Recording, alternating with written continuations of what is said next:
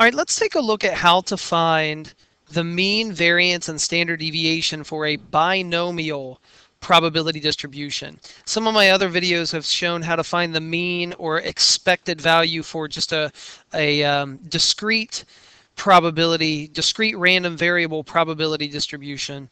But this is for a binomial probability distribution. How do I find the mean and standard deviation and the variance? Well, it's actually pretty simple.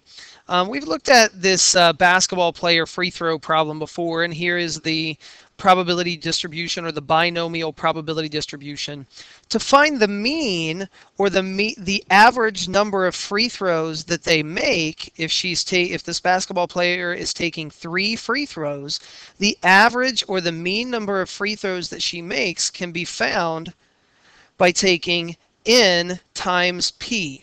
We have to identify these different things. So n is the total number of attempts, or in this case, the total number of outcomes. Okay, or the total number of attempts, excuse me. So that would be 3. She's taking 3 free throw attempts. So n is 3. P is the probability of a success. And it tells us that the probability that she makes her free throw is 80%. So P is 0.8. So all I have to do to find the mean down here, the mean of this would be 3 times 0.8.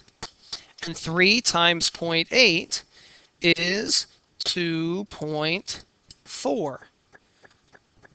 So there's the average number of free throws that we can expect this girl to make. If she takes 3 free throws, on average, she's going to make 2.4 of those free throws. Well, when you're talking about the mean, you should always also talk about the variance, or really the standard deviation.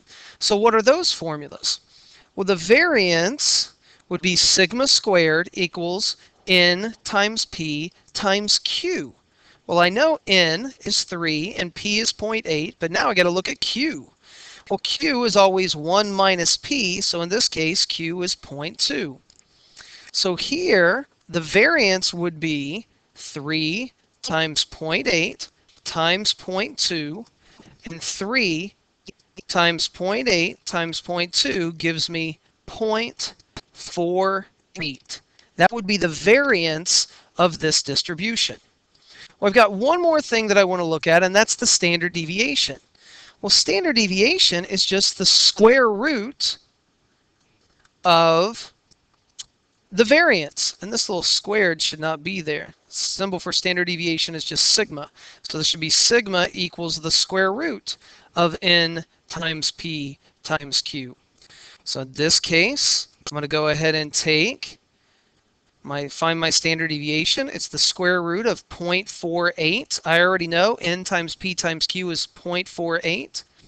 And the square root of 0.48 is 0.693, if I round off. 0.693. So it's really as easy as that as far as finding your mean, variance, or standard deviation. You just have to know what n is, what p is, and what q is, and use your formulas appropriately.